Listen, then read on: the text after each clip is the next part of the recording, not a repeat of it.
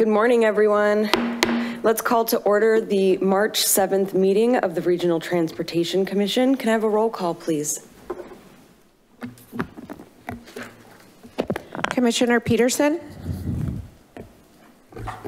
Here. Commissioner Sandy Brown? Here. Commission Alternate Dillis? Here. Commissioner Montesino? Here. Commissioner Hernandez? Present. Commission Alternate Schifrin?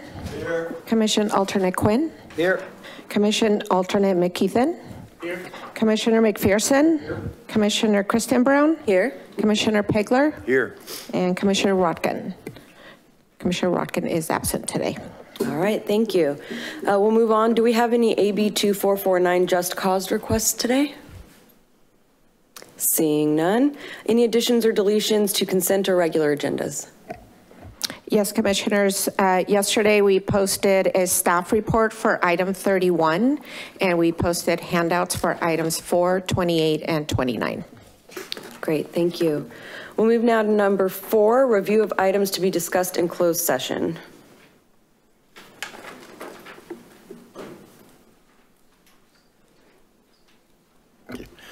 Good morning, commissioners. There are 4 items for the closed session this morning. The first one is labor negotiations for CORE and RAM.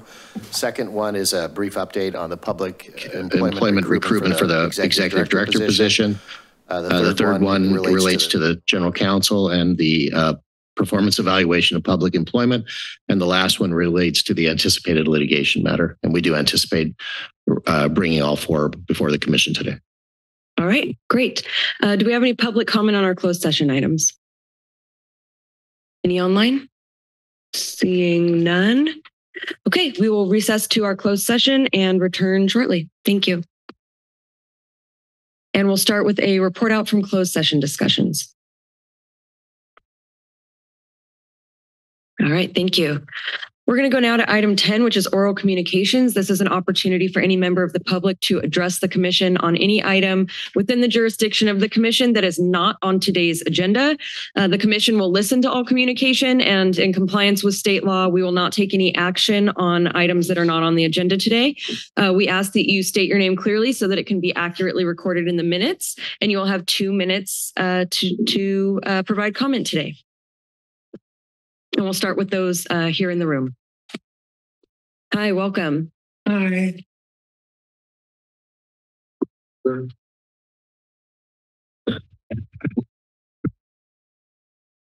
My name is Christopher Perry. I live in the Blue and Gold Star Mobile Home Park on lot 119. I have lived there for 7 years and 4 months. I'm not the property owner. My brother, Jeff Perry, owns my home.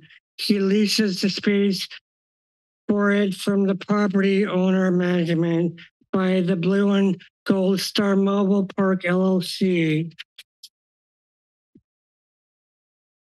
I am 53 years old. I am developmentally disabled. I am a client of Imagine Supported Services, and I live on Social Security income. I can work 6 hours per week, and I work nearby at Pizza My Heart.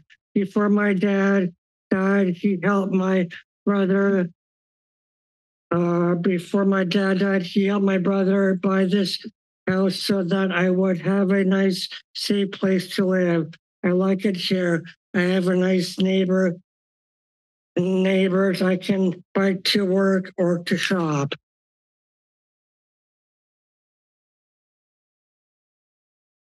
When we bought this home, the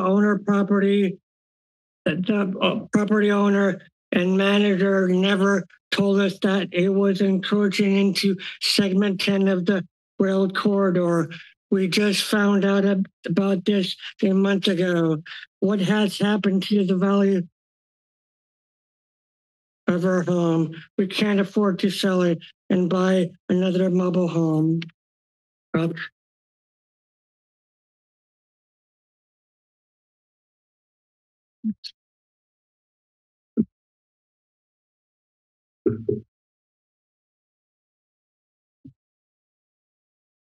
Who will pay to move my home 8 feet forward to get out of the corridor? how did this become our responsibility? This problem was created by the property owners. I think they should pay the bill. Moving my home or making me move is impossible. It would turn my life upside down. What would I do? Where would I go? And how would I pay for it? I need more time. I hope the RTP will vote for the interim trail for segment 10 so I can have more time to know what to do. Thank you, guys. Thank you. Any questions? No, thank you for your comments. Thanks. Hi, welcome. Good morning. My name is Karen Anderson, and I have a mobile home in Castle Mobile Estates, one that's been identified with an encroachment. My husband and I purchased our home in 1990, and of course, there was no mention of that time of any encroachment. And over the years, our residents have had many meetings with the Capitola City Council in regards to the management of the park. And then with the subsequent purchase by Millennium, again, there was no issue on any property lines that were mentioned. Now with the pending decision of the ultimate trail, several of us on the train corridor find that our lives have been thrown in the chaos of the unknown, as well as facing significant financial loss. We've been given the ultimatum by the RTC to move our home off the encroachment, or it's going to be done for us and we'll be sent the bill for doing so. I know there's been a huge learning curve among everyone as what it really means to move a double wide home. That's assuming there's a place to move it to, which there isn't. They're not travel trailers on wheels. Once they're in place, generally the next time it's moved, it's for demolition. I can't move my home and I can't sell it. Mobile home owners are now stuck between the RTC and the mobile park owners. We face significant loss of a place to live, as well as taking a huge financial hit because we're not able to sell. I'm advocating for an interim trail to give us more time that we can come up with some type of plan to make this work. Thank you. Thank you. Good morning. Welcome. Good morning. My name is Roxanne, and I'm actually the neighbor of the woman, Karen, that just spoke. So pretty much what she said is definitely an encroachment on my mobile home as well. My concerns are the safety factors. I've seen these fences along. The encroachment would bring my bedroom after I shave 2.5 feet off, will be right on the railroad tracks. And I'm concerned being right on 38th Avenue, where I have seen graffiti, I have seen homeless tents put up. I'd like to know if there's going to be any safety factors maintaining this railroad that they're going to keep on this side of where my mobile home is. And so what I'm concerned about is, my property, my mobile home value has gone down. I can't sell it with an encroachment there. So I am asking if we can as well put the interim trail along that section. So I have more time to see what I'm going to be doing with my mobile home. And like she said, they are not movable. And and moving them 2 feet up is not going to solve the problem. The house would be destroyed. So thank you. Thank you.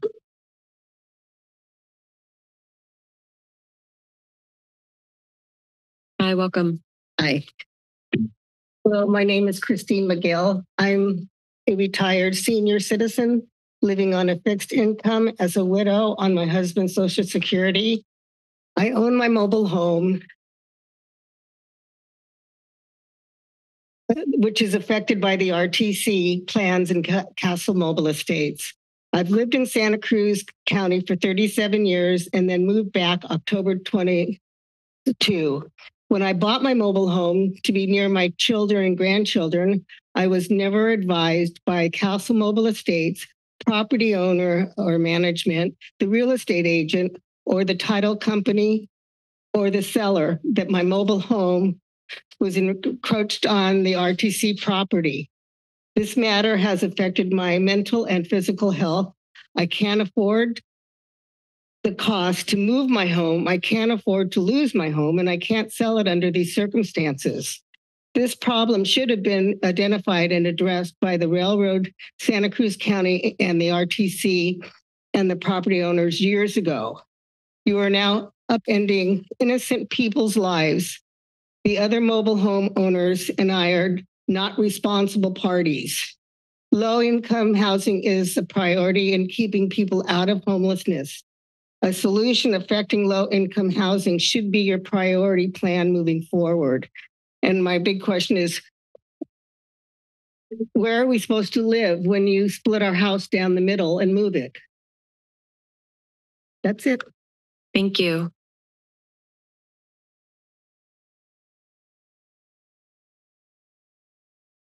Good morning. Good morning. Hi. My name is Maria Reimuller, and I've lived in Santa Cruz my whole life. And I've lived in Castle Mobile Estates for 24 years and the city of Capitola. I've served in the nonprofit sector in Santa Cruz for many years, and my plans were to retire here with the dream of affordable homeownership. The previous owner of our park actually wanted to sell the park and wanted to evict us. And we went through that for many years. It was a protracted battle. But when I bought my home in 2000, I was never warned about this trail corridor. And I had gone to a lawyer, I checked it out, I thought everything was secure.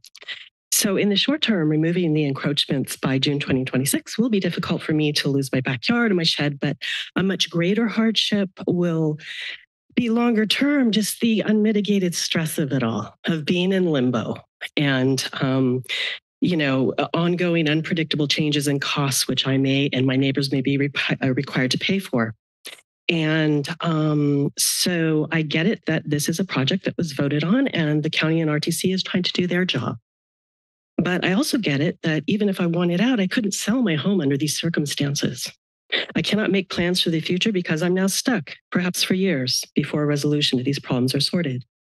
I'm in support of the interim trail, that's a train down the middle, because it does the least harm to our community, including the precious environment of trees and wildlife surrounding us. Thank you. Oh, hey.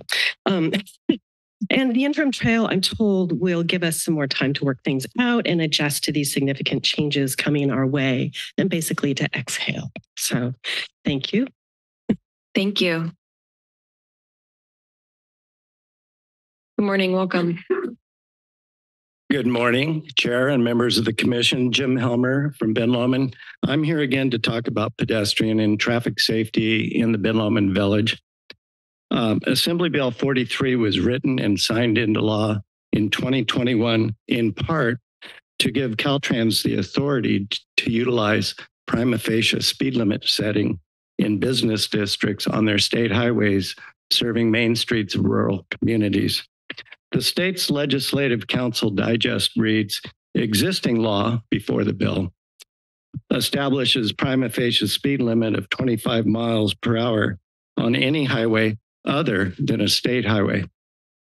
The bill now establishes a prima facie speed limit of 25 miles per hour on state highways as well, and gives Caltrans the authorization to reset speed limits lower to 25. I've been in touch with Caltrans for years, even the last couple of months. Last month, Caltrans wrote to me. They copied Bruce's office. They copied County Public Works, and they copied RTC staff. And I quote, I would need to hear from the County of Santa Cruz representatives in writing if they are requesting the speed limit be lowered to 25 miles per hour based upon the CVC section you're referring to and for what locations. Law enforcement would also need to support the language in writing. So in closing, Caltrans is looking at our county leaders to support us in Ben Lomond. I'm requesting the RTC to agendize this matter for your May meeting and take into consideration making a written request to Caltrans to restore the speed limit in downtown Ben Lomond at 25 miles per hour. Thanks. Thank you.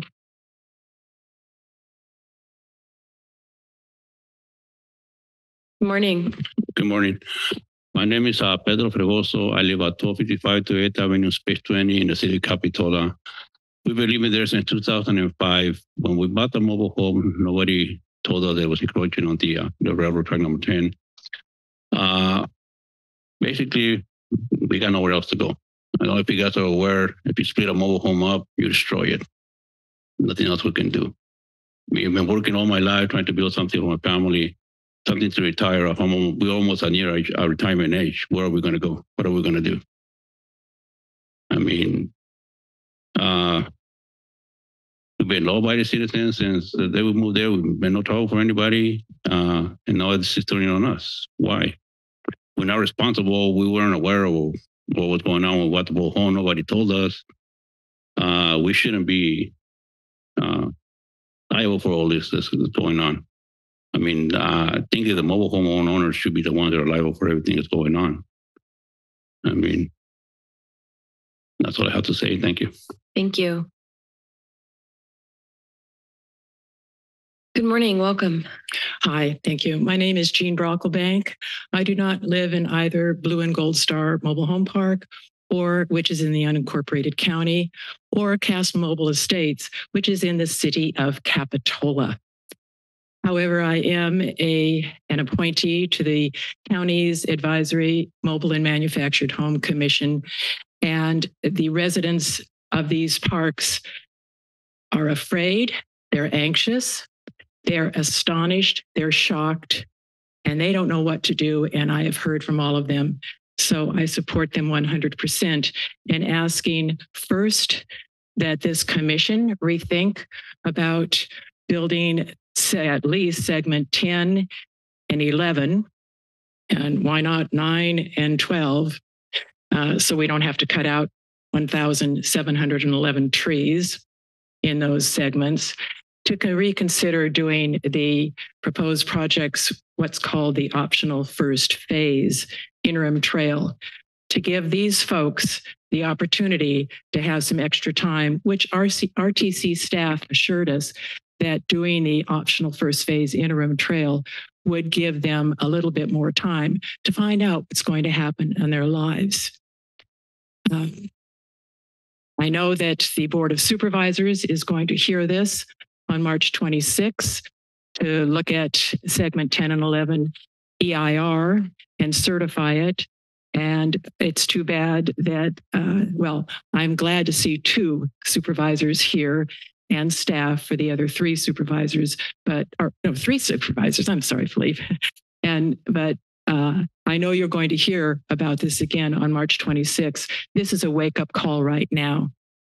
Build the interim trail down the center of the corridor and save trees and save human beings. Thank you. Thank you. Hi, welcome. Good morning. Thank you. My name is Michael Lewis. I live in Live Oak. I'm here to bring 2 items to your attention concerning the segments 10 and 11 final EIR that was just released. I've spent the last 2 days examining the responses to my comments, and I found 2 flaws in the alternatives analysis that are alarming and not too good representation of what's going on in developing the FEIR. In the description of alternatives, alternative 1, the so-called trail-only alternative, states that the rails will be permanently removed, and the trail built in its place. Well, this, of course, is not true because there's nothing permanent about building a trail. The trail can be removed at any time and rails replaced for future trail transport any time in the future, just as it is with the optional interim trail option that calls for exactly that same thing. As a result, the response to it removed the word permanently from that description, which was good because that makes it more truthful. But also, it added the sentence, for purposes of analysis, it's assumed that the rail removal is permanent to provide a meaningful distinction between the optimal interim trail whereby removal is temporary. So this shows that the alternative one was very cleverly wordsmithed to make it appear that this did not, that is precluded any use of rail in the future, and this is not true. Secondly, the sentence, rail banking is not required to implement alternative one, is false. That was added to that sentence. Alternative one involves the removal of the rail, and therefore rail banking will be necessary. So it's time to put on the emergency brake, bring this train to a halt, do some repairs before we get to the next station to make this an EIR that is not subject to future legal challenges. Thank you. Thank you. Any further comments in the room? Seeing none, we'll go online, and we will start with Johanna Lighthill.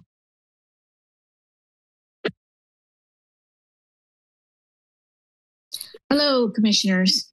My comments also relate to the segment 10 and 11 EIR. It's over 2,300 pages, and 800 of which is inclusive of responses to comments. People have a lot to say on this, and I hope you'll consider. I just want to touch on one thing that might give us a glimpse of what challenges might lie ahead with planning both rail and trail in the corridor. None of the EIRs for the trail so far have addressed rail operation and how it might affect safety on the trail, but new trail designs bring the attention of the California Public Utilities Commission, since they have jurisdiction over the safety of rail crossings. In comments submitted, I read that the CPUC mandates immediately closing and removing the stairway at Prospect Avenue in Capitola. This is the stairway that connects people from the Jewel Box area to the village. It seems that this has been an informal crossing, and CPUC wasn't aware of it. The EIR says that the county is planning to apply for a formal crossing here, but the CPUC explains that permitting any new crossing requires the closure of an existing crossing, and I didn't see any reference to what crossing might be selected for closure. I've heard of I hope you can clarify. Commissioners, there's another informal crossing in Capitola at Coronado and Park Avenue connects people from Cliffwood Heights to New Brighton, and I didn't see any mention of that either. So closures or crossings, this is going to affect a lot of people and how they move within their communities. So I asked the RTC to address this further and to better inform the community of this new immediate challenge and what other challenges might lie ahead. Thank you for your consideration. Thank you. We'll go next to Rebecca Downing.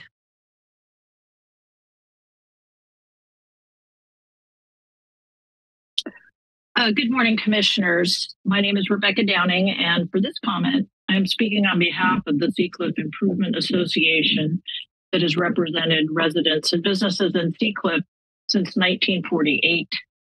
For those of you that were on the commission in 2019, you may remember the Seacliff Improvement Association hosted a pedestrian stroll to the newly installed Aptos Village Green to raise awareness about pedestrian safety for those who wish to walk or cycle to Aptos Village from the surrounding neighborhoods. We invited all of the commissioners to join us, and we thank Commissioner Rotkin for his participation on that day. Not a lot has changed for pedestrians traveling on foot or bike to Aptos Village. So we're hosting another stroll on August 3rd, exactly 5 years since the previous one. This time we applied for and received a grant from America Walks, a national nonprofit that advances safe, equitable, accessible, and enjoyable places to walk by giving people and communities the resources to effectively advocate for change. More than 200 organizations applied for one of the 10 grants sponsored by the Center for Disease Control. So we are honored to receive it and look forward to using it to bring the Aptos community together in the village this August. We invite commissioners and staff to mark your calendars for August 3rd. We will provide more details about this stroll at future RTC meetings and look forward to having you join us. Thank you. Thank you. Next, we have Michael Saint.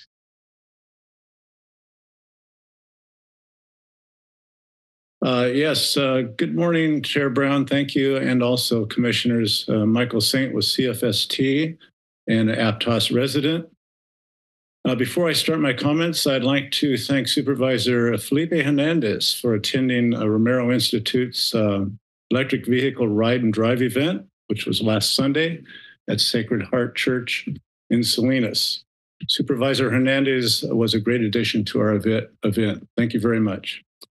I'd like to comment on EIR segment 12 and give you a list of what CFST has come up with as some of its issues. The EIR fails to substantiate claims of safety benefits of the aux lanes. EIR does not study bus on shoulder only. Project does not meet the project's objectives of safety to reduce congestion or greenhouse gas emissions reduction or vehicle mile travel reductions.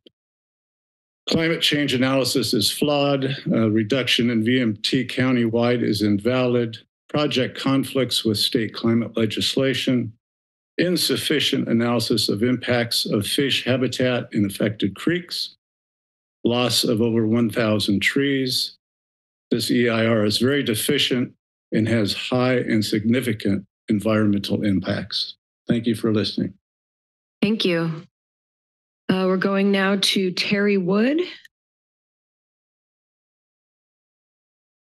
Okay. I'm Terry Wood. I live at Blue and Gold Star Mobile Home Park along segment 10 of the rail corridor. This is regarding the encroachments. The environmental impact report didn't account for a 3-foot setback for homes along the corridor in Castle Estates or the Blue and Gold Star parks. With this consideration, 82% of these homes will need to be relocated. To note, there may be some leniency for a couple homes, but not the majority. Emergency access is still a necessity. Park owners, HCD, RTC, nor the railroads took any action to ensure proper boundary lines for the whole of their ownership. I recognize the park owners are first and foremost responsible for such encroachments. Now that there is some funding available with a deadline, does the RTC take action to give these residents legal notice to clear these known encroachments when they've had more than a decade to investigate and address this issue? By all calculations, the ultimate rail trail is economically unsustaining and is destined to become a burden to the taxpayers in the future. I petition and urge the council to install the optional interim trail until all facets of the project are known, worked out, fully funded, and accountable. Also, including the running and maintenance of the rail is incontestably self-sustaining. Thank you.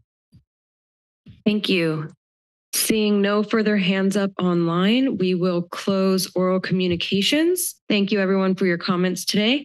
We'll move on to our consent agenda. All items appearing on the consent agenda are considered in one motion if no member of the RTC wishes an item to be removed. All right, do we have any public comment on our consent agenda? Seeing none in person, seeing none online, we will. Second. We have a motion and a second. We don't have anyone joining us online from the commission today, so we'll do a voice vote. All in favor, say aye. Aye. Any opposed? Any abstentions? Motion carries unanimously. Moving down to our regular agenda, item 25, commissioner reports. Do we have any commissioner reports at this end? Seeing none. Any commissioner reports at this end? Yes, go ahead. We got to do the tour with Caltrans of the pedestrian bike bridge last week and look at the auxiliary lanes as well. And it looks like they're moving forward with the work despite the amount of rain that we've had. They're still pretty much on schedule and it's looking good. they mentioned the EVs for All event in Salinas, trying to get folks in communities like Watsonville, Salinas to purchase EVs. And it was a good day out there talking to families and people about EVs. And so just wanted to report that back. Thank you. Any further commissioner reports? All right, I will just share briefly, in the city of Capitola, we are working on a quick build traffic calming project at Bay Avenue. So be prepared in the spring. You're going to see a reduction of some lanes, some changes in the options at the intersection at Nob Hill. It is for safety reasons to ensure that traffic is moving slower and pedestrians have more opportunity to safely cross. So do be aware of that. It's coming this spring. Okay, with that, we will move on to our director's report. Good morning, commissioners. Work recently got underway on Highway 1 auxiliary lanes bus on shoulder project between Bay Avenue, Porter Street, and State Park Drive. This project will also construct a bicycle and pedestrian overcrossing at Mar Vista Drive and replace the existing Capitola Avenue crossing. In order to construct the new overcrossing, a long-term closure of Capitola Avenue is needed. On Monday, March 11th at 9 a.m., Cruz will close the Capitola Avenue overcrossing to prepare for the demolition of the bridge. The closure will be in effect for about 14 months. Additionally, a 24-hour full closure of Highway 1 is needed for the demolition of the current overcrossing. This full closure will take place from Saturday, March 23rd at 7 p.m. through Sunday, March 24th at 7 p.m. between the Bay Avenue, Porter Street, and Park Avenue interchanges. Demolition crews will use this 24-hour closure to safely demolish the overcrossing and haul materials away. Sarah Christensen, our senior transportation engineer, will provide more information on this project later on our agenda. As Commissioner Hernandez mentioned, we, along with Commissioner Koenig, Montesino, and staff, had the opportunity to tour the Highway 1 auxiliary lane bus on shoulder project between 41st Avenue and Soquel. The project also includes the Chanticleer bicycle and pedestrian overcrossing. We got an up-close look at the overcrossing, which is going to improve regional connectivity for bicycles and pedestrians. And this project, along with our other phases of the Highway 1 projects, will help transform how people travel throughout our community.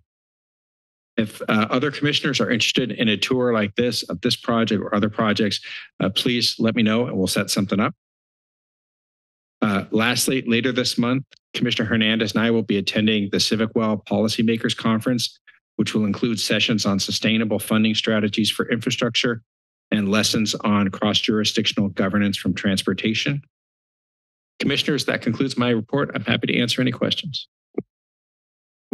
Thank you. Questions? Yeah, go ahead. Yeah, thank you, Mr. Reese. The overcrossing, the pedestrian overcrossing, the Chanticleer will be done presumably before the highway between Soquel and 41st. Is it likely that people will be able to use that prior to that, the highway portion of that being done? That's a fantastic question. Sarah? Thank you, Director Weiss. We have been looking into that. We're evaluating whether that's a possibility, but it's not looking like that's going to be likely because although the structure work will be complete, there's quite a bit more railing, lighting, and other aesthetic feature installations that need to be done. And typically at the end of a construction project, there's a closeout period where the project is accepted by, the owner. So the owner of the bridge is county. So county would have to accept the bridge. And I just don't think that the construction activities are going to work out in a way that we can open it early, unfortunately. But it's just around the corner next year. So. Spring 2025. All right. Any further questions from commissioners? All right. Thank you. Do we have any public comment on the director's report? Seeing none in the room and no hands raised online, we'll go now to our Caltrans report. Commissioner Eade, you're still on mute. Oops. I guess I right. did the wrong way there. Sorry. Good morning, Chair Brown and members of the commission. Scott Eads, District 5 District Director. I have a few items for you. One is good news from our perspective on winter storm damage. We did receive significant storm events and some level of damage in other parts of the district, notably Santa Barbara, San Luis Obispo, and Monterey counties. But so far, knock on wood and fingers crossed, we're in good shape in Santa Cruz, and we'll do everything we can to keep the roads open with any future storms. I wanted to report out on a report that was just released by CalSTA, that's the California Secretary of Transportation Agency. They released a report on CAPDI, which is the Climate Action Plan for Transportation Infrastructure. CAPDI was adopted in July 2021, and so they just released a report noting and reporting out on the progress that's been made. And there has been great progress so far for many different transportation related actions that are associated with climate change. CAPDI lists 34 key action items, and of those, 25 are already complete, and the remaining are on track to be completed by July of this year. So great news, the report's online. There's a lot of key actions there that we have been working for some time. And then also wanted to announce that Safe Streets for All funding opportunity is coming up. This is a US DOT grant program. There's 1.1 million, just over $1.1 billion in funding available nationwide. Cities, towns, counties, tribal governments, MPOs are all eligible to apply. And then there's two different programs within Safe Streets for All. One of them is the implementation grants. Those are due, applications are due on May 16th. And then there is planning and demonstration grant applications, which it's another portion of the grant program with different deadlines. The first would be April 4th. There's another one on May 16th and another one on August 29th. So just an FYI, a lot of information online related to that grant program. And then the last thing I wanted to note is that there was some discussion at the December board meeting about the FLAP funded. This is a federal funding category for a segment of the North Coast Rail Trail. That project, which there was some level of discussion around the Caltrans comments, the project's now moving forward. FHWA has advertised it for construction, and they have a bid opening scheduled for the end of March. So thanks for working through those final comments with us. We appreciate your patience on that.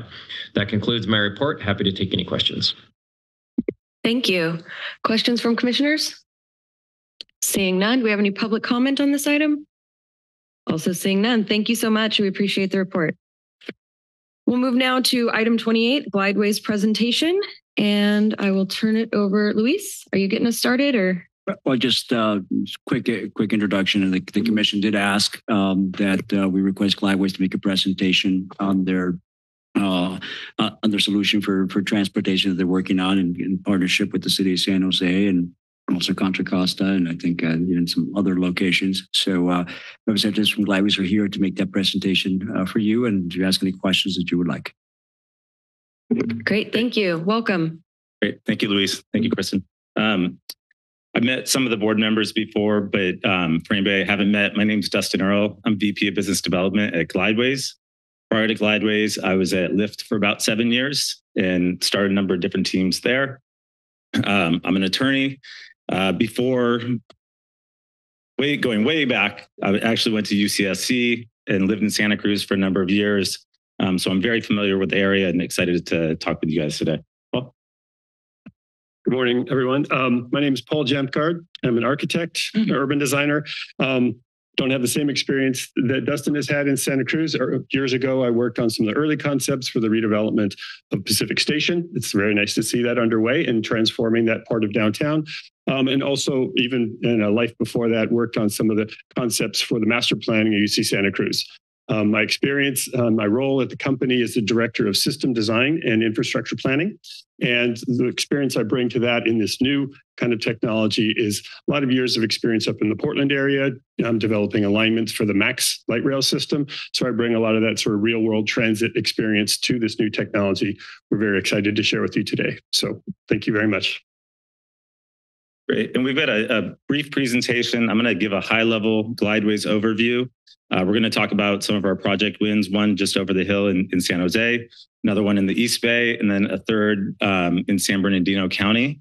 And then Paul's going to bring it hyper-local back to Santa Cruz. And we're going to talk about how if you put in the commuter rail, how we can be a last mile solution to local points of interest like Dominican Hospital, Cabrillo College, UCSC, Watsonville Airport. And potentially if the commuter rail doesn't go in place at certain times, we may be able to service that area going from Watsonville to Santa Cruz, while still keeping the rail for freight, keeping the trail for people, and meeting capacity concerns, as well as providing a phenomenal user experience. So I don't know that the clicker's going. Worked before. It was working before. Let's see. All right, we'll just do the old-fashioned one. Next slide. Thanks. So I always like to start off with what Glideways is from a high level, because it's really simple. It's origin to destination without any stops on a dedicated fixed guideway. So the vehicles never interact with pedestrians. They never interact with other cars. This is not an open road solution. It's not like Waymo. It's not like Cruz. It's on a dedicated guideway. Next slide. So when we were first coming up with Glideways back in 2016, we wanted to start with the rider experience. So we want to provide an extraordinary rider experience. And so we talked to people, we said, hey, what would it take for you to actually get out of your car and take transit? If you take transit, what would make that experience better for you? And hands down, 100% of people said predictable, fast transit times. They didn't want a trip to take 10 minutes one day, 20 minutes another day, 30 minutes another day, because a train got stuck in a tunnel, they missed the bus, their car got stuck in traffic, whatever the reason. And so that's what we provide. We provide direct origin to destination without any stops in between on a dedicated fixed guideway. So you have predictable transit times. Our vehicles travel at 30 miles per hour. So that's 2 minutes a mile. So if you're going 5 miles, the trip's going to take 10 minutes every single time, not 9 minutes, not 11 minutes, 10 minutes every single time. The next thing that people wanted was it to be comfortable and spacious. So our vehicles are 1 to 6 passengers. If you have a larger group, you can platoon multiple vehicles. The rides can be shared or they could be personal rides. Even if they're shared rides, it's still origin to destination without any stops. We batch people together that are going to the same destination. And then there's tons of space for luggage, sporting equipment, bicycles. I'm a surfer myself. You could get probably 8-foot longboard, maybe even 9-foot longboard in there. It's really, really spacious. And then from an ADA standpoint, not only do we meet ADA standards, we actually exceed ADA standards. So a person in a wheelchair can come in, they can fully turn around, they can ride with 2 companions. We've done tons of user testing at our site. We've given about 800 rides at our site in Concord, California. It's a little over an hour away. We invite the board to come ride our system, experience it. Experience it is believing. I mean, you can ride in it. This isn't vaporware. They're awesome. And so the user experience for people in wheelchairs has been phenomenal. People have said, we really enjoy the system. We can get on and off the vehicles at our leisure without having to worry about holding up a whole bus or a train full of people. Based on this user testing, we actually redesigned our vehicle in 2024. So just 2 months ago, we released this. We've got former Apple and Google and Tesla engineers and designers that have built this. You'll see the tires there. There's a cover on them. That's just to prevent water wicking on the LiDAR. But what's under there is just rubber tires, same as you'd have on a car. There's no induction charging or anything. It's just rubber tires on pathway. The vehicles, they're quiet. They're battery electric, zero emissions vehicles. And then the inside of the vehicle, we designed this to really be an oasis. We want people to get in, sit back, relax, feel like they've already arrived at their destination. Once they're in the vehicle, you can use Wi-Fi, you can play your own music, adjust the lighting, the temperature. It's really, I mean, I've ridden it myself. It's an awesome experience. You can ride with your bike. as a spot for a bike slot. Next slide. And then looking at the system, and Paul's going to go into more detail on this, we wanted these to be low impact systems that quietly go through the community. So the guideways can be at grade, they can be elevated, or they can be underground, or a combination of all three, which is what we're doing in San Jose. Next slide. And so what we've really done here is we've right-sized to demand. It's really simple. Smaller vehicles equal smaller infrastructure. So with a 5.5-foot guideway, we can go single direction. With a 15-foot guideway, we can go two directions. And putting cars on a guideway, that's nothing special. Anybody can do that. Where our intellectual property comes in and how we can, from a capacity standpoint, service anywhere from a few hundred people per hour all the way up to 10,000 passengers per hour per direction is our IP is for how the vehicles get on and off the guideway and how they can travel it up to sub-second headways without ever having to stop or ever having to slow down. And that's what makes us different than literally every other solution that's out there in the world. And that's why, we've applied for 4 RFPs so far. We've won 2 and we've been down selected at 2 others. So we've got, great track record there. And one last point on this, I like to think of it like a highway. It's really simple, just like a highway. Vehicles are going in 2 different directions, and occasionally they pull off to pick people up and drop people off. And that's how our system works. Next slide. So just touching on some of our project wins, San Jose and our San Francisco Bay Area Transit Connector, these are going to start build in 2026. And they're going to be live revenue service in 2028, maybe early 2029. So for the San Jose Airport to downtown connector, this one's really an interesting project because this is one that they wanted to do for over 20 years, but it was going to cost $2 billion to put a train in. And so we came to them, we said, hey, look, we can do the 4.4 mile system. We can have 9 stations. We can do it for a fraction of the cost to put the train in.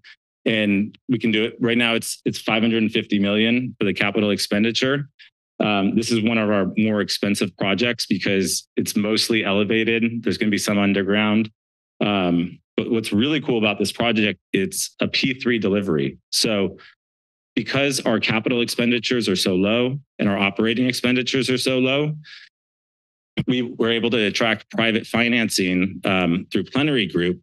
And so Plenary is funding the vast majority of the project. And so not only is it going to not cost $2 billion for the city to put it in, there's going to be a very fractional subsidy required on the city's part. The San Francisco Bay Area Transit Connector, this is one in East Contra Costa County. It's a 28-mile regional connector connecting 4 different cities to 5 heavy rail stations. One of the things that all of these projects have in common is they're feeders into other transit modes. So we want to drive ridership. We want to drive traffic to other modes of transportation. And then lastly, San Bernardino County Airport Connector. This is a 4.2-mile system. It's mostly underground, and it's, again, connecting to existing transit, to the Metrolink, and then also to the Brightline station that's going to Vegas. So I'm going to have Paul kind of bring it local, and then we're open to questions. Very good. Thank you very much.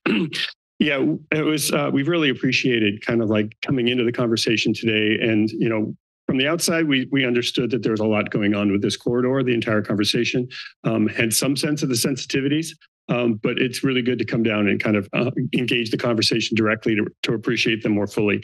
Next slide, please. One of the things that we want to leave you with today, first of all, is to plant a seed that we exist, that we're real, that we're a maturing technology that will be ready for the marketplace, as reliable as other modes we have out there in the marketplace today. The other key thing is how we differ. We differ in our size, we differ in our operational requirements, and we differ significantly in the impact we have on the corridor and the environment that we operate in. So some of the key things that we've registered in the community that we hope to address within this is alleviating the congestion. Highway 1, we're all aware, is a real problem, but the surface streets as well become problems for people just getting around the community. In addition to that, the housing situation is a very real one. I live in San Francisco. He's in Southern California. We're all aware that housing is super sensitive and basically getting out of reach. Transportation plays a really key part of making that affordable and actually changing the way we plan and develop housing. So we really want to be able to help support transit-oriented development in this community. The regional climate kind of priorities of this community are part of its culture. We definitely want to be able to reinforce those and carry those forward in this new project. And lastly, these two elements are really about this as a place. We recognize the historical significance and the unique kind of lifestyle here in Santa Cruz and the California coast. We think we are a really good fit for that. And hopefully we can kind of convey some of that in what we're presenting today. Next, please.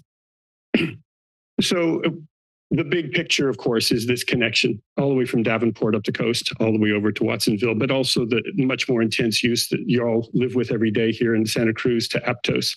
And there are a number of different ways we could draw a line and make these connections happen. The centerpiece of this morning's conversation, of course, is the rail line, but the Highway 1 also presents a bit of a corridor that we could explore for application of this technology. This morning, we're not making any recommendations. We're just trying to kind of outline kind of like the requirements and the opportunities that we might be able to explore if we go forward together. So next slide. This is intended to kind of provide more focus where the real key ridership is as we understand it. And the catchment diagrams going along parallel to the alignments themselves really try to convey the nature of the catchment that not only a pedestrian walking experience could do, every transit planner will look at that, but also what the light mobility of cycling and micromobility can afford. So to really get a sense of how much of this community could be served by a system like this. Another key point to kind of note with this, in contrast maybe to some of the planning of train options, is the number of stops we can do. As Dustin described, the vehicles are much smaller, our infrastructure is much smaller, so the cost of all those capital expenses is significantly less than the bigger modes that are on the table today. But we'll also have a lot more opportunity to create access points, as we call them. We don't even call them stations. Station conveys something significant in its scale, but the access points are really just points where we've got a number of different berths where the vehicles can be accessed by people boarding and exiting the system. Next. And this is a sense of just how big those vehicles are. The cross-section required for a single lane, as Dustin mentioned, is 5.5 feet. That raised portion in between the two lanes of opposing direction is an egress platform that is accessible from the vehicles directly. So there's no dropping 2 feet to get from a train out to the, should something break down. We really try to weave that accessibility through the entire system. And so that cross-section is a mere 14 or 16 feet if we go outside of the barriers necessary. As he mentioned, the vehicles require a protected space. So wherever our system goes, it's going to be protected by fencing to keep people out, to keep critters out, and just to basically preserve that operating space to keep it simple and high performance, delivering the kind of point-to-point nonstop experience with the capacities that we want to be able to deliver. But this is an illustration of how we could fit alongside the freight. This is not a configuration that would work necessarily in parallel or in tandem with the same space of a light rail. It would have much more regular, heavy, larger vehicles and more regular use. But this preserves that rail line for the intermittent use that the freight might require along the corridor. And of course, there would be coordination of timing and things like that. Our system is designed to be 24/7, but it can be whatever this community and operating model decides to be. The vehicles themselves, because they're small, are on demand as well. So this wouldn't be a scheduled 15, 20, 30-minute kind of regular schedule. It would be on demand. And that's one of the key features that makes this sort of the desirable option to get people out of their cars, giving them the freedom and flexibility to go where they want, when they want. And so those two diagrams of cross-section, they're really not proposals. They are just to give you a sense of all the space that we need to kind of fit into this very sensitive, highly coveted corridor, and hope that you can start to imagine yourself where and how these might go. The last is really how we are hoping to respond to some of those concerns identified. Number one, get people out of their cars, make more appealing the options that we have of bicycles, micromobility, walking, in addition to the transit systems that are already in place. We want to be able to enhance the current options on the table so that we can perhaps provide even more housing. If we can alleviate the parking requirements for a given location, that's better places, more units. All the options, I think, are towards the goal of more housing for the community.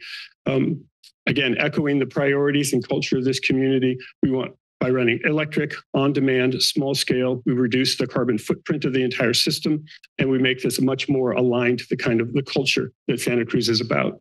And then again, the final two, they're going to be quiet, they're going to be on demand. They could fit within for like the coastal communities that we've got, particularly the more sensitive ones further towards Aptos and to the east, as well as the very tightly constrained ones we've got here right in town.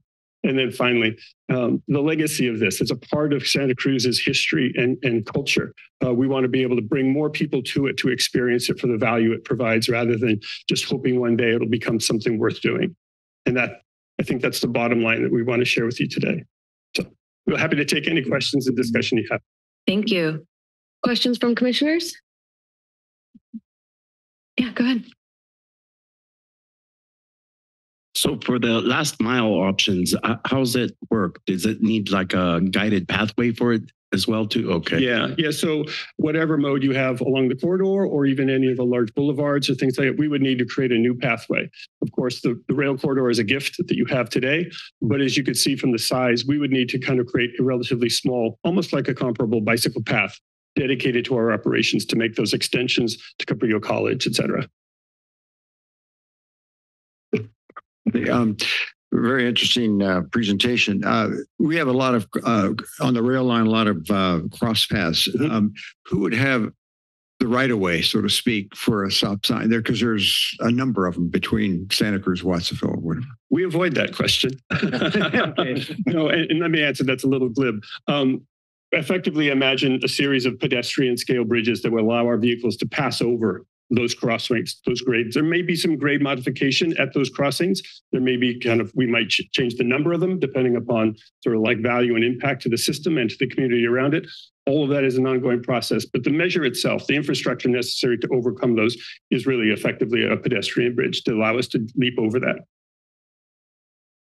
Or go under it, right? Or go under it. We could trench and pass underneath too. In your project that you are building out for the San Jose downtown to the airport, are you using right away of the county, city, or are you going through Caltrans? Yeah, we're except for less than 5%, maybe 3% is a taking of a single parcel, one little parcel. Otherwise, we're making our way through Caltrans space, city rights of way, or the public park. One of the critical things about the project and our ability to go forward is the ability to go through that park. They looked at a number of other more conventional modes, light rail, trolleys, et cetera. The park just said no. The sensitivities of the habitat, the open space, the population, the activities they want to have there were utterly incompatible with those modes. But we were able to kind of come to an understanding about how the scale and our integration with the landscape makes this more of a complement to their park than a negative impact to it. Thank you. Question? Yeah, go ahead. Thank you. It's good to hear from you and see you here. This is something that I've been learning about and hearing about.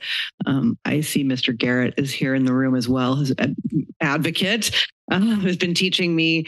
I have a question about on the operations side, just wondering, I can envision how that works with respect to infrastructure development and management, but overall, how your operations fit within the public sector transit kind of world in the places where you're developing projects. Sure. First of all, just the fundamentals of the operations. We don't have schedules. They're all on demand. The vehicles are small scale. They're serviced in a single warehouse facility, ideally. We call it an MSF, maintenance servicing charging facility, effectively. That's relatively small compared to other kind of yards for larger scale things like that. And where we connect with transit is really one of coordination and planning. So we can put these access points where there's already concentrations of intermodal stations or other stops, key locations. And then it becomes just a matter of sitting down with the local transit. And we can adjust the size of that fleet to match both the schedule and the capacity goals for the system itself. And we can then, with sort of the machine learning, the very sophisticated controls we develop to really synchronize with those surges that might come off of other transit. Definitely the case of what's happening in San Jose, where we've got multiple trains coming into Deer Dawn. We've been able to engineer for that so that people don't have, crush loading, backups and things like that. So it's an open, very flexible system. We see this as a potential feeder for the new transit hub as well. Yeah. So what's the cost factor? Like not the project wise, but like the someone I'm gonna go use it. How much does it cost? So it's going to be comparable to public transit fares. That's what we're working towards in San Jose. The rides can be shared or they can be personal. And so for the personal rides, we're pricing those at about 2 times the fare of what a public ride would cost. But if you got a party of 4 or 5, that's pretty cost effective. Thank you. Questions on this end? Yes, go ahead. Look, yes, I just wanted to ask if you could expand on the P3 delivery and if there's any benefits as to the contributions from local municipalities when a project is P3 delivered compared to those that are not. Okay. Yeah, no, there's a lot to P3 public-private partnerships. Dustin had mentioned Plenary Group, Plenary North America. They're a leading DBFOM, design, build, finance, maintain, and operate developer. They deliver turnkey infrastructure projects all around the United States, North America.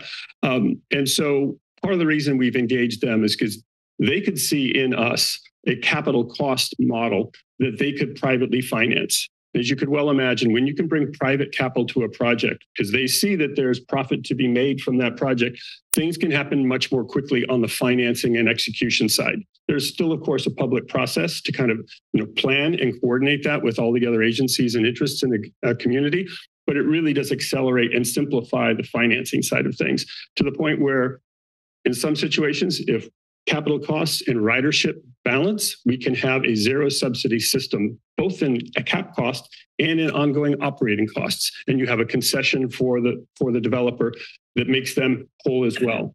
So it really does change the game of how typical transit is being designed and engineered, financed, and executed. Yeah, go ahead. How do you keep the system running in terms of, when some vehicles need to slow down, others speed up, and how do you coordinate all that? Do you have a central place somewhere that's monitoring all that? Yeah, there's an operation control center that's monitoring everything, and it's all programmed into the system. But Paul, yeah, well, it's a system that operates intelligently at 2 levels. At the level, as Dustin referred, sort of the overall comprehensive fleet management system, kind of like maintaining balance throughout the entire fleet. But then the individual vehicles, they operate with multi-redundant sensors and navigation for autonomous management and navigation through the system. And so effectively, they're all moving with awareness of each other. And then the last sort of envelope that really assures ongoing reliable performance is we sense the entire corridor. So if there's an intrusion that could have impact on our vehicle's movements, we know ahead of time. We can anticipate that, we can mitigate against it. And therefore we add, triple, quadruple levels of redundancy to make sure, as he said, you can get a 10-minute ride every time. And unlike open road, where open road solutions like Waymo, they have to look at everything around them, whereas we just have to know the guideway and know, something's coming over the fence. Oh, it's over the fence. Okay, cool. We're going to go around it. We simplify the problem. Yeah. So are you done? Yeah. That's a nice segue to my question. I think I wanted to follow up on one asked down here. When your vehicles in guideways are approaching any kind of crossing, and I'm thinking of pedestrian crosswalks, any pedestrian simply stepping into the street, what's the system for avoiding a collision? Well, earlier Dustin referred to us like a highway. We're really more like a freeway. And the freeway, as we all understand, doesn't have at-grade crossings with pedestrians. Nobody bicycles on a freeway. We really need to dedicate that small space to our operations. So there won't be any at-grade pedestrians crossings. They'll either go under it or over it, will go over it or go under it. So we just really avoid those at-grade conflicts. So imagining accessing Cabrillo College, Dominican Hospital, those would be below grade or above grade rather than at grade? It could be any of the above. And that's, we have the flexibility to assess any given location. The vehicles are small. They can overcome significant grade changes, so we can make those transitions. And it's going to be a case by case sort of process. You'll know we've been working on PRT issues by my notes, since my oldest are from 2000. Okay. And issues of above grade, raised guideways become kind of an issue for visibility, impacts on neighborhoods, and so forth. Yeah, no, we're very aware that this is going to be a new thing, a new big thing running through your community. The goal, of course, is to diminish the need for the other big spaces we allocate to automobiles, for one. And two, with the lower cap costs, we can turn those things into more than just an elevated causeway. We've talked about creating covered walkways for the public. We can create spaces underneath that for any number of different activities when we are in the air. And so we're not just stuck by the constraints of extreme kind of budget control to only do one thing. We can actually provide this high value service with transportation and have a little bit of resources left to do the important things to make it a nice thing within the community. Bike paths, walking pedestrian paths. Exactly. Yes, go ahead. Two additional questions as it pertains to like metrics. Is there a number of passengers per day that you were looking for, for a successful project that you guys would be proposing? As well as wondering if you guys would have any interest or consider leasing space from the RTC or a local government to privately operate the transportation system. And then lastly, if we were interested in the technology, what would be the next steps?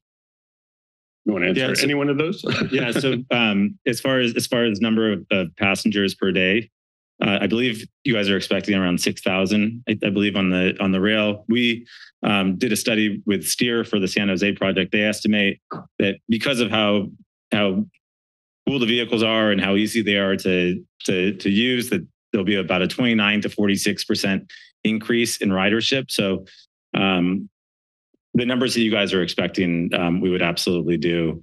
And then what was the second question? Sorry. Oh, leasing the space?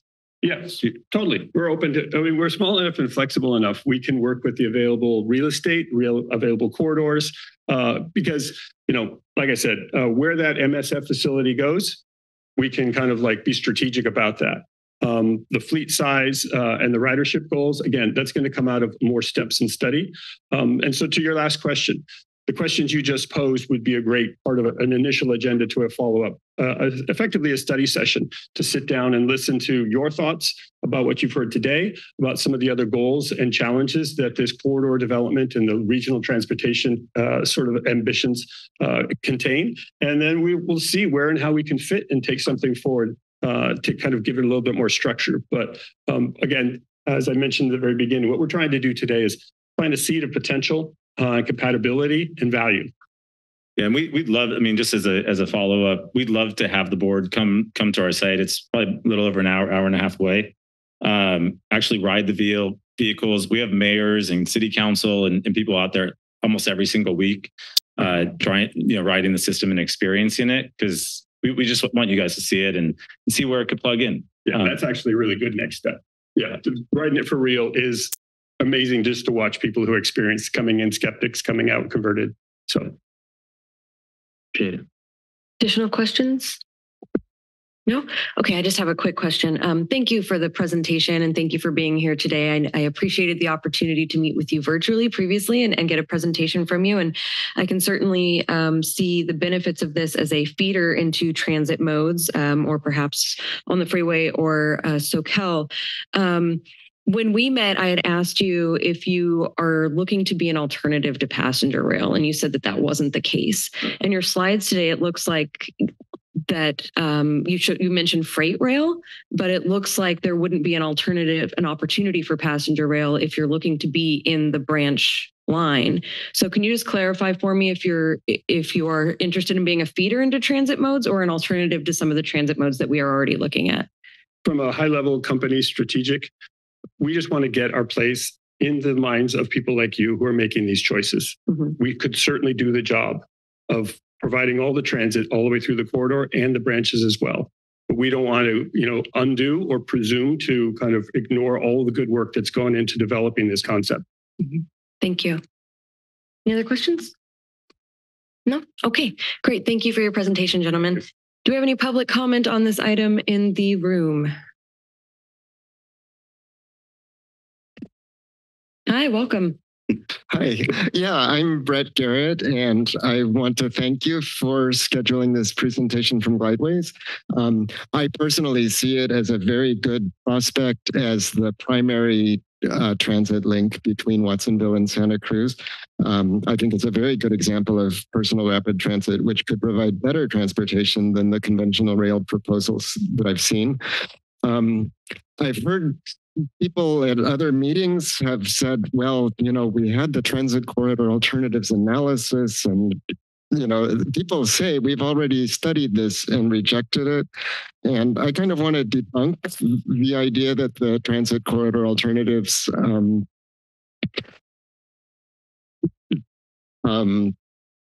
was I'm trying to figure out how to say this, that it did a good job of analyzing it before rejecting it. It did give scores based on various criteria, and it gave very low scores for PRT, but most of those low scores really did not make sense. In some cases, they were not explained, and in other cases, the criteria were written in such a way that PRT just got a low score because of the way it was written.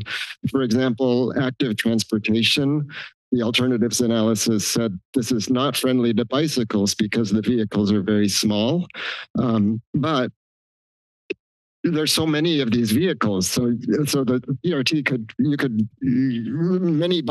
many bicyclists could use this system in an hour, almost unlimited compared to a train where it's just the number of bikes that fit in the train, maybe twice an hour or something like that. Also, with regard to feasibility has increased so much since the alternatives analysis, and many other examples. So I just want to say that I disagree with the conclusions of the alternatives analysis, milestone 2, and please do give serious consideration to personal rapid transit, including glideways and other innovative transportation systems. Thank you very much. Hi, welcome. Hi, good morning. Thank you so much, all of you, for your efforts on the rail trail. It must be really great to actually see part of it functioning, and I'm hoping I live long enough to see a nice green hydrogen-powered tram going up and down it. And that brings me to the subject of PRT. It's a great idea for the future for our population growth to have the rail line accessible for public transportation. There's a little bit of a problem, though, because there's a gap. A few years ago, the number was 8,000 trips a day on Highway 1 to the university from Mid-County and beyond.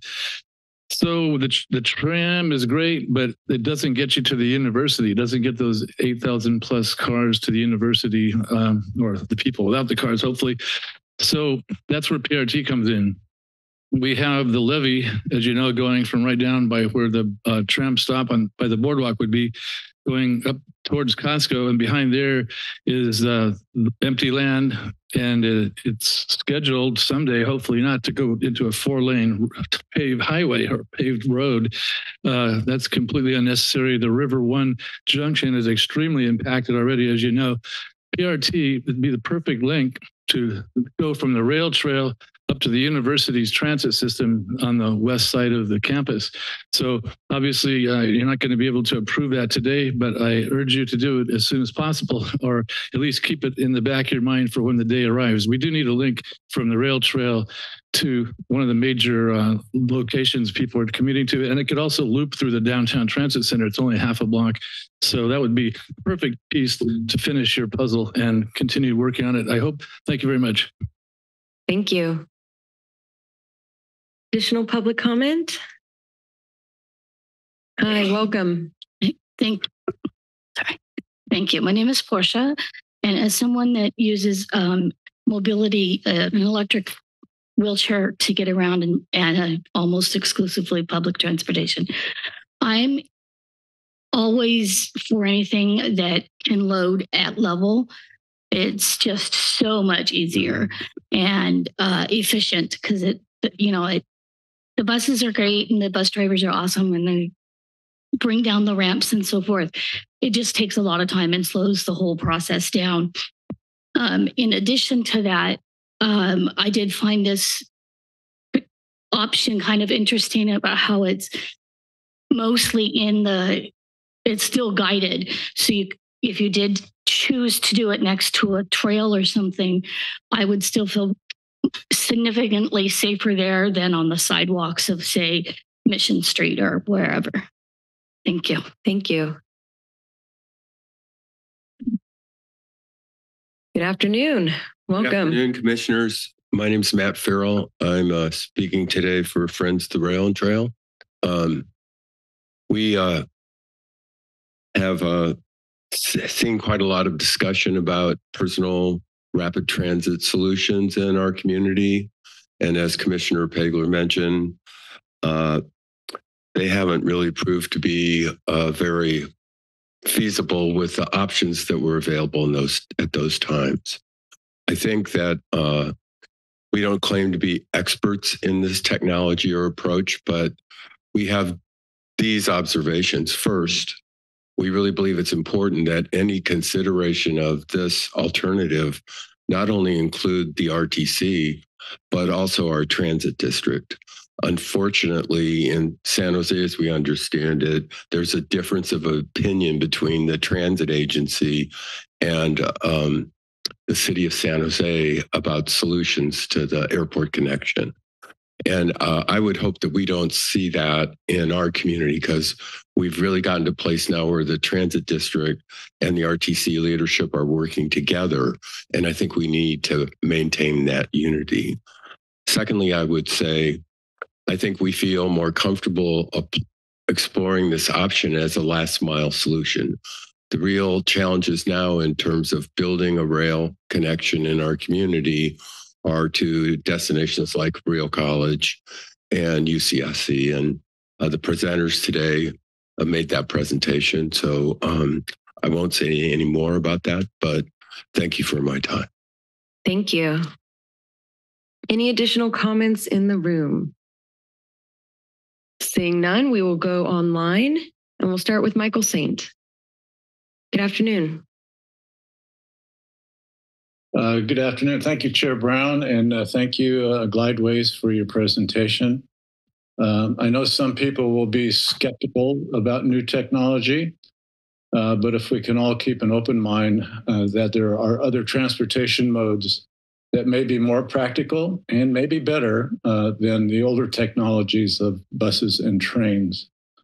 I had a few of the highlights I liked about the presentation and think are very good for transportation in general. The idea of the fare box actually helping cover the costs of operation and maintaining these vehicles is highly important. Also, the PRT proposals also significantly reduce reliance on public funding, which seems to be a big problem for most things like trains and buses.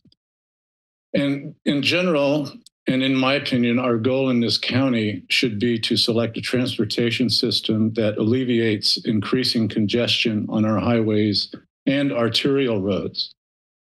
Glideways has actually suggested this or said they would do this in the Contra Costa County project. So far, Santa Cruz County is only offering an alternative train solution and basically not much congestion relief. I think we can do much better. I think relieving congestion should be one of the #1 goals in our transportation projects.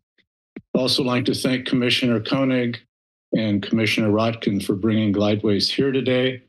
And I'm always very thankful to Brett Garrett for pushing this technology on us, and hope we keep going and have an open mind about it and come to some type of conclusion. I know you're pretty far off with getting something on the rail trail, so we have time, and there'll probably be some more improvement technology-wise. Thank you for your time. Thank you. Go next to Brian Peoples.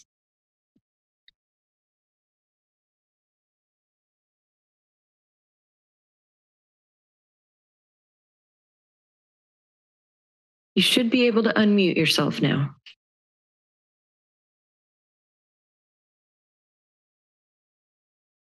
All right, we'll come back to you. Ben Vernaza.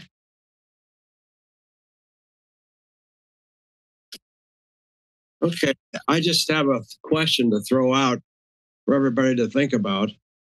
And that is, what do we do with the 57 new buses that we're buying? Question mark. Think about it. Include it in any analysis. Thank you very much. Thank you. We will return to Mr. Peoples.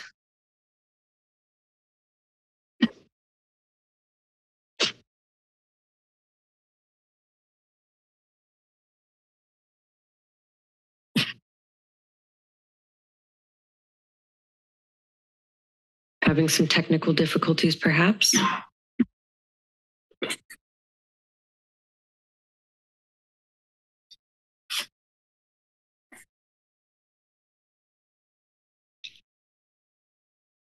Is it not allowing us to unmute him, or is it? Okay. All right, let's do this. Let's move on to our next item. And Mr. Peoples, once we figure out the technical difficulties, we will allow you to provide comment on this item at the next item. All right, bringing it back, we're going to move on to item 29. It's informational update regarding the community's preference between two single-span bridge types for the Coastal Rail Trail Segment 12 bicycle and pedestrian bridge over Aptos Creek and Soquel Drive. Hi, welcome. Hi, thank you, Chair Brown.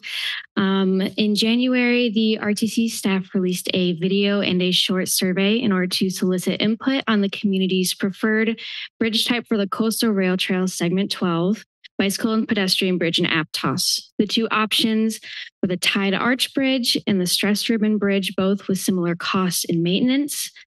The survey had 889 respondents, and 59.95% of the votes were from Aptos residents, and the rest were throughout the Santa Cruz County. Tide Arch Bridge had the most votes with 57.89%, and the Stress Ribbon Bridge with 42.11% votes. The project development team recommends moving forward with the Tide Arch Bridge in agreement with the survey results. We received 2 public comments asking to reconsider design choice for various reasons. The staff has considered and recommends not changing course at this time due to overall public votes and the votes specifically in Aptos being in favor of the Tide Arch Bridge. That concludes my staff report. Turn myself off. There we go. Thank you. And Anna, you might be a new face for some of us in presentations. Would you like to introduce yourself? Yes, I am Anna Kaltoff, and I'm a transportation planning intern at the RTC. Wonderful. Thank you. Any questions? Yeah, go ahead. We're expecting to take it says it's informational.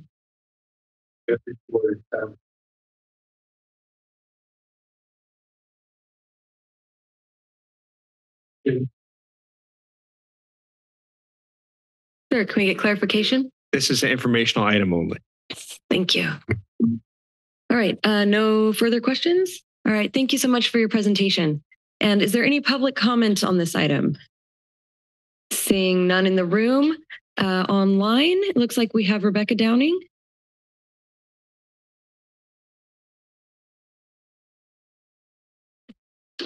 Yes, good morning again, commissioners.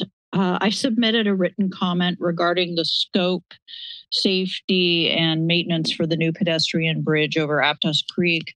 I hope staff will reconsider these comments before selecting the final design.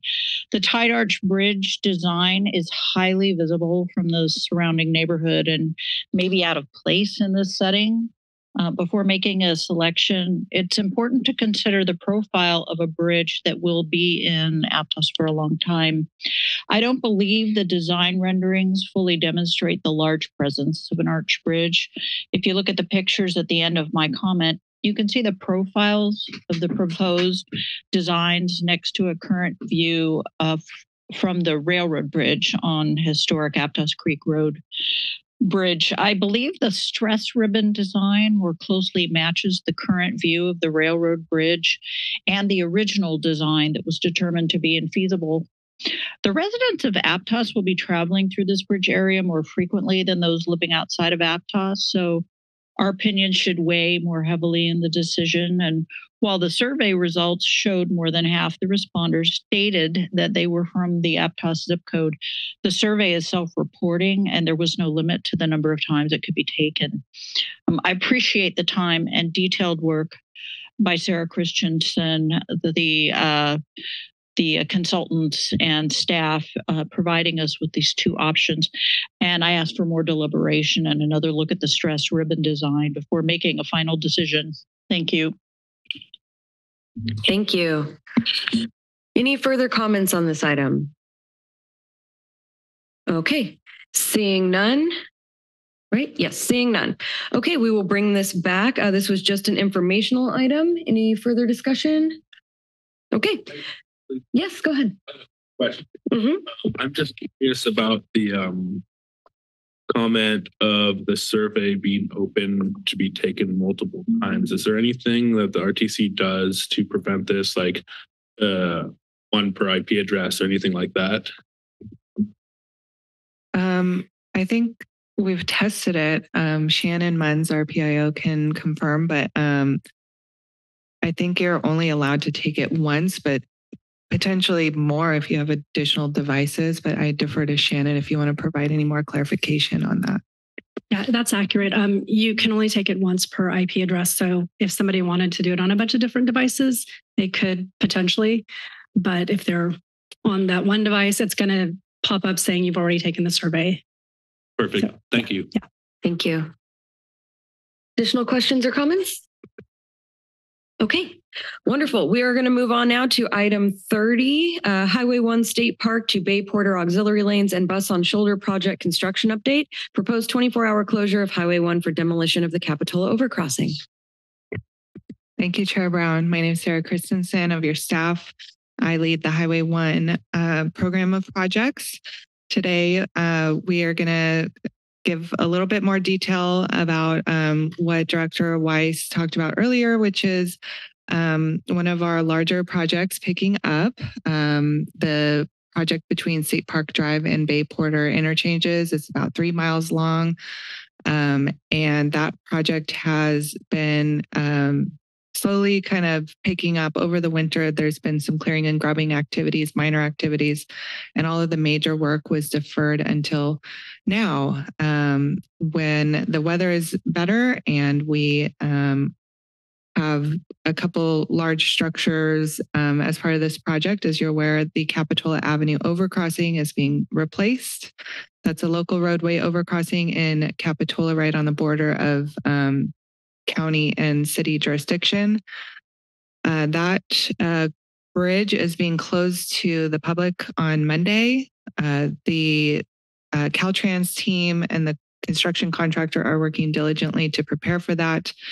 Preparations include placing portable, changeable message signs on local roads. Those have been out, I believe, as of Monday of this week. So you should see those if you're driving through the area, just to get the locals who are actually using those routes familiar and prepared for this longer term closure. This bridge will be closed up to 14 months. We're trying very hard to reduce that as much as we can. However, this is a large, complex project, and it's, expect 14 months, please. So the Capitola Avenue overcrossing demolition is the other part of the update, and that is proposed to be a 24-hour closure planned for Saturday, March 23rd, 7 p.m. to Sunday, March 24th, 7 p.m. And the contractor is going to take that bridge down in its entirety in one 24-hour window. So the freeway will be closed for 24 hours, and there is going to be a detour. Obviously, you have to exit at the earlier interchange, so either at Park or at Bay Porter, and take local roads. So the signed detour will be along Soquel Drive. But obviously, the locals are going to find their own preferred way to go. So let's see here. What else? We included a detour map for the Capitola Avenue longer term detour in our staff report as attachment 1. Attachment 2 is our public outreach plan for all of this work, the 2 major closure activities that we are preparing for. And this is really just meant to be a living document, and we're constantly updating it if there's new information or opportunities to provide additional outreach becomes available. We've been working very closely with the jurisdiction staff. So City of Capitola, we're working with the police folks over there. They're helping us with getting the word out to schools, first responders, and really like our boots on the ground out there. So we appreciate city staff very much from Public Works and the police department. And we also request, you know, if the commissioners if you guys have newsletters and social media platforms, it would be really helpful to have this information go out through those channels as well. And then finally, because this is a major regional, closure, and it's on a weekend, we are doing outreach throughout the surrounding counties. So Monterey County, San Benito County, the entire Bay Area. If you have ever driven, throughout the Bay Area and there's closures of, say, 680, it's on the changeable message sign. So those changeable message signs, starting as soon as today, are going to say, Highway 1 in Santa Cruz closed on this date. So we're doing as much as we can and working with our local and regional partners throughout, as far as we can get the word out to get people prepared for this. So that concludes my staff report, and I'm here for questions if you have any. Thank you. Thank you. Any questions from commissioners? Yeah, go ahead. Yeah. You mentioned it, but I just want to clarify because Chair Brown mentioned that you're also Capitol is working on Bay. Is it going to be in the dates? I wrote it down. That would be a nightmare. In coordination, Yes, we plan to discuss that with city staff and figure out the timing of that, and then adjust accordingly. If it's on the detour route, we may need to change gears a bit. But thanks for the heads up on that. Yeah. Thank you, Brown. Yes. Any additional questions? All right, we will bring this to public comment. Any public comment in the room? Seeing none. Any comments online? I don't see any hands raised. All right, thank you so much. We'll bring it back. No further comments. We will move on. Our final item today, thank you so much for that report. Our final item today, item 31, consideration and approval of a legal services agreement with Redwood Public Law, LLP for continued general counsel services by Steve Mattis and his team of transportation agency attorneys through June 30th, 2025, and approval of an extension of the legal services agreement with Myers-Nave PLC to continue to provide litigation and labor relations services through June 30th, 2025. Who am I turning to? All right. Commissioners, this is an action item, and my long title really pretty much said it all. Mr. Mattis has been acting as our general counsel through our contract with Myers-Nave. He and his team are moving to Redwood Public Law. This item would enter into a contract with Redwood Public Law for those services, and also retain certain services at Myers-Nave that are primarily litigation and labor relations. Both agreements would go through the end of June 2025. Staff recommends approval of this item. I'll move the agenda item. Oh, we have to go to public. Well, any questions? No questions? Yeah, we'll do public comment. Seeing none in the room. Do we have any hands raised online? No? Okay, we'll bring it back to the commission. Yeah, I think it's important that we continue the services that we have for the individual services that we need as well. So I'd move the item agenda number 31. Second. We have a motion and a second. All right, all in favor say aye. Aye. Any opposed? Any abstentions? Motion carries unanimously. Thank you. That brings us to adjournment. Our next meeting is scheduled for April 4th at 9 a.m. here in the Board of Supervisors chambers. Thank you all for participating today. Take care of yourselves. Take care of each other. Thank you.